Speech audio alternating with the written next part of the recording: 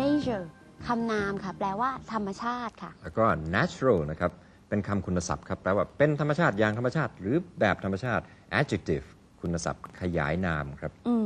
naturally อันนี้กริยาวิเศษค่ะขยายกริยาทีนี้กริยาบ้างนะครับ naturalize อันนี้ครับเป็นกริยาแปลว่าทำให้เป็นธรรมชาติ naturalization อันนี้คำนามการทำให้เป็นธรรมชาติค่ะจำได้หมดใช่ไหมครับ คำว่า nature คำนี้ครับท่านผู้ชมบางครั้งแปลว่าสันดานเอาจริงๆ is his nature อันนี้ไม่มีอื่นเลยนะคะ วันนี้ครับท่านผู้ชมเราจะพาท่านไปเที่ยวทะเลทรายครับทะเลทรายนามิบซึ่งอุณหภูมิในที่ร่มนะครับที่เย็นๆในที่ร่มในทะเลทรายนี่ก็100 กว่าองศาแล้วซ้อมไว้นะคะไม่แน่นะอีกหน่อยป่าไม้ไม่มีเหลือนี่มันก็อาจจะร้อนซะจริงนะจ๊ะอะไรอย่างเงี้ย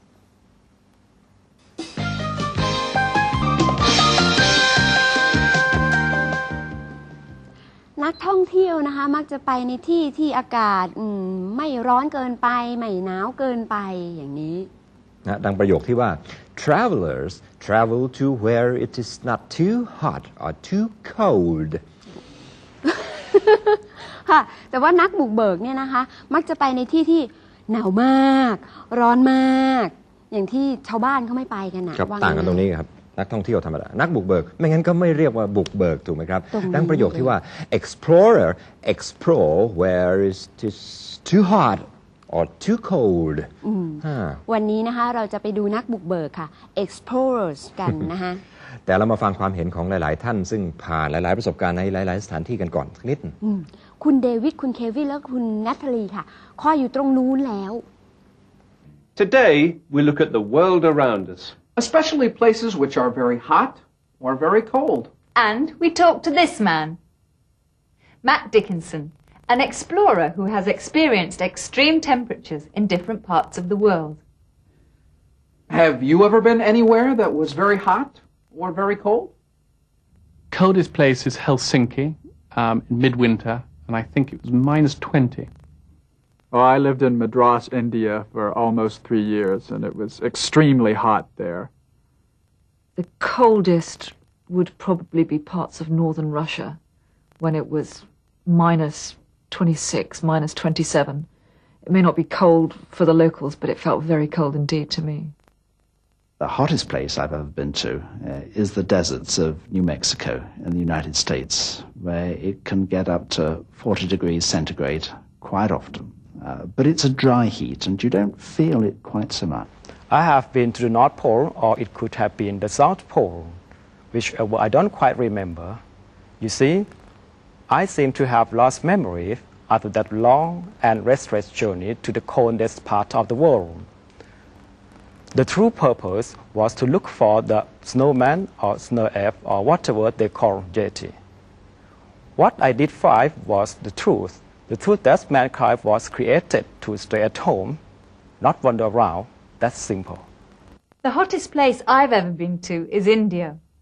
When I was there, the temperature was over 40 degrees Celsius. However, I did spend most of my time in air-conditioned hotels. The coldest place I've ever been to is Sweden. When I was there, it was 25 degrees below zero, although it didn't feel cold because it was sunny and it wasn't windy.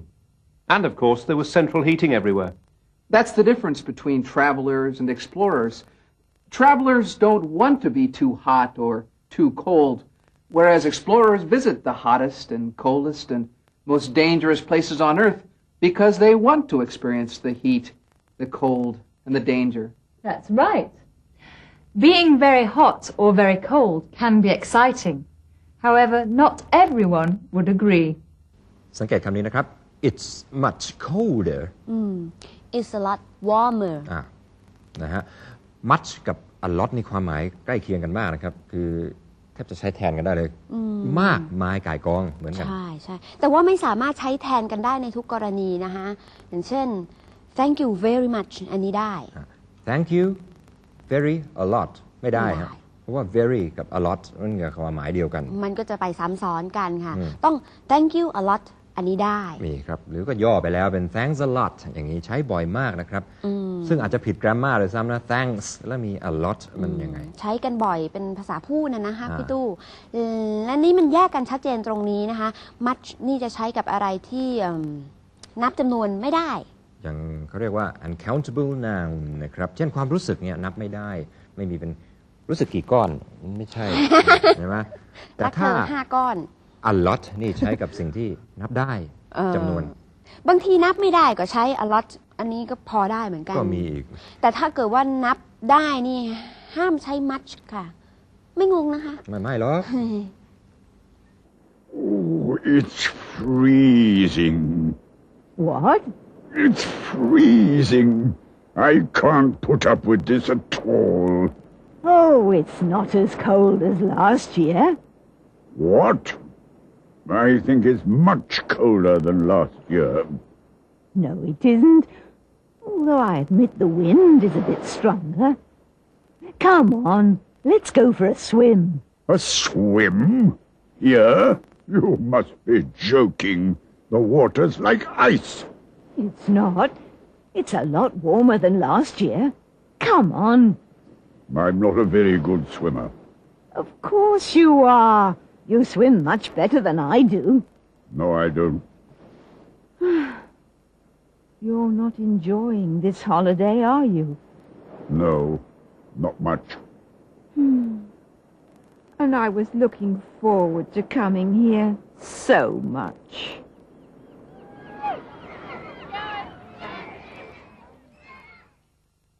Listen again to these ways of comparing weather conditions. It's not as cold as last year. I think it's much colder than last year. Much colder. Or here's another way to compare. It's a lot warmer than last year.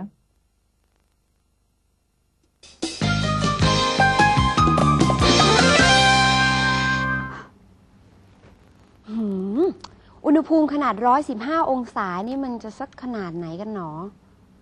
โอ้โห นี่ขนาดวัดในร่มด้วยนะคะมิน่าต้นไม้มันถึงไม่ยอมขึ้นนะพี่ตูเป็นปูก็ไม่ขึ้น เพราะว่ากลางแจ้งย่อมต้องโหดร้ายกว่านี้แน่นอนนะครับถึงขนาดที่เขาบอกว่าต้องเดิน 2-3 ชั่วโมงเท่านั้นแล้วก็ต้องพักทีหนึ่งเขาถึงกับใช้คำนี้ค่ะเป็นยอดแห่งความร้อนที่ข้าพเจ้าไม่เคยเผชิญมาก่อน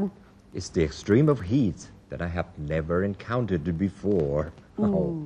Extreme มากมายนับไม่ได้ A lot มากมายนับได้ Much มากมายนับไม่ได้ไอ้ที่ปูว่านับได้นับไม่ได้หมายถึงว่าจำนวนเป็นตัวเลขนะครับท่านผู้ชมใช่ค่ะคือ countable นับได้กับ uncountable นับไม่ได้ค่ะเช่นความรู้สึกนี่นับไม่ได้รู้สึกกี่ก้อนเนี่ยอะไรมันไม่ได้ไม่ออกนะฮะแต่เดี๋ยวนี้ก็ปรากฏว่าใช้กันแบบไม่ค่อยมีกฎเกณฑ์แล้วพูดปนกันหมดได้มันไร้กฎเกณฑ์เพราะว่าโลกมันร้อนขึ้นทุกทีนะคะสักวันอาจจะร้อนเท่าทะเลทรายนามิบสักวัน There are still professional explorers who travel to remote parts of the world, people who enjoy the experience of extreme temperatures and dangerous conditions. We're going to meet such a person. His name is Matt Dickinson. First of all, Matt talks about an expedition to the Namib Desert in southwest Africa, one of more than 40 expeditions he has made. So, how far has he traveled? I believe that I've traveled about 1 million miles in my traveling career since 1976, and every single one of them has been a great pleasure and of fantastic interest to me. Last year, I was fortunate enough to be invited to join an expedition to cross the Namib Desert in southwest Africa, and it took me into extremes of heat that I've never encountered before. We're 115 degrees. 115? Check it out. In the shade. Our journey was 5.5 days from start to finish, and we had to carry an enormous quantity of water to enable us to survive. It's a bit like carrying a refrigerator on your back. Yeah. It's that sort of weight. All right. There goes. Okay, what have we got here? That's about 36 kilograms. Now, the decision we made was to walk for 2 or 3 hours in the morning and 2 or 3 hours in the late afternoon, and then rest through the rest of the day underneath a space blanket. And what we did was to stretch it between a rock surface and the desert floor, and then shelter underneath it in the shade for the hottest part of the day.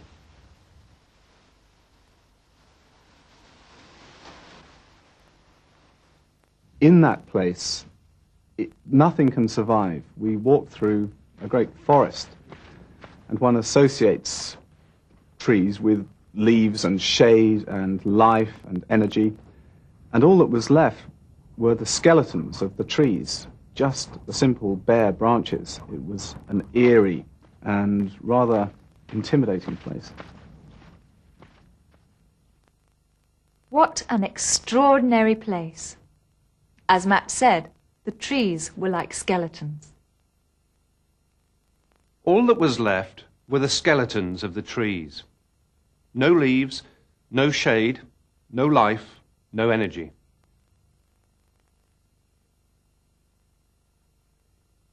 The Namib Desert is the hottest place that Matt has visited. He said that it had extremes of heat that I've never encountered before.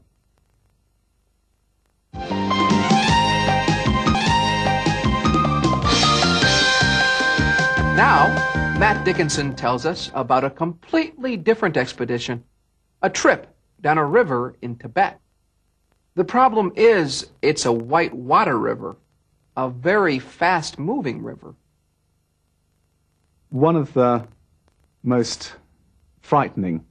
moments I think I've ever had came when I was invited to join an American and Indian team on the Brahmaputra River, which is a whitewater river. It comes crashing out of the Himalayas. It's extremely turbulent and full of rocks, and at some stages you can see no blue water at all. It's completely white and very, very dangerous. The objective was to raft for 120 miles down the river on a stretch of the river that, as far as we knew, had never been rafted before. And it began at a very remote village right on the border of China and India.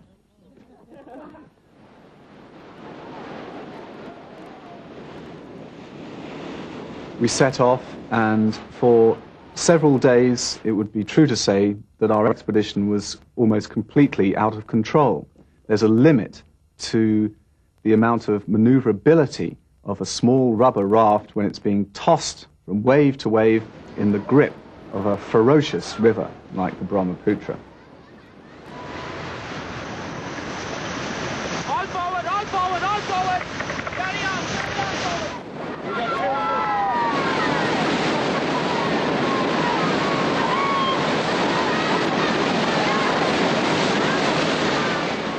Now, this river offers an extreme environment in every sense. It's extremely cold because the water has come from the meltwater snows of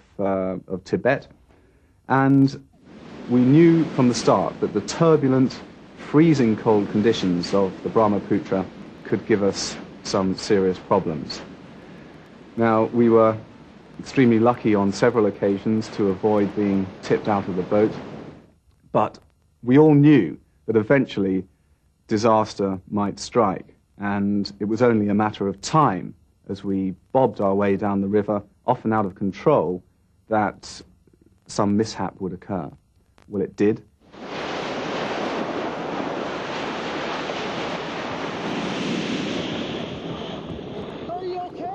We went into a wave which was far too big for our rubber raft to survive, and I felt the extreme rush of adrenaline as the freezing cold water bit into us, and I was plunged into the water as the boat went over. I felt the air being sucked out of my lungs, and as I came out of the swirling white water into which we'd been plunged, I was gasping for breath and completely disorientated. And then it was the horrifying experience of being swept completely out of control with our raft upside down the Brahmaputra River to we knew not what fate. Phew, he really knows how to enjoy himself. And did you notice that he was filming when he fell off the raft? A very dangerous expedition, and you can tell by the way he described it. The river was extremely cold and extremely turbulent.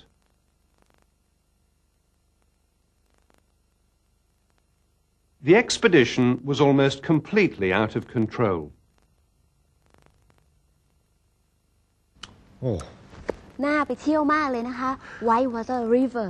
น้ำเย็นเป็นน้ำแข็งเลยอ่ะเพราะว่าละลายมาจากทิเบตนู่นคนลุก เราตายมาจากหิมะไง นู่น ใช่ไหมโอ้แม่น้ำสายนี้นะครับท่านผู้ชมมีกำเนิดจากตรงชายแดนระหว่าง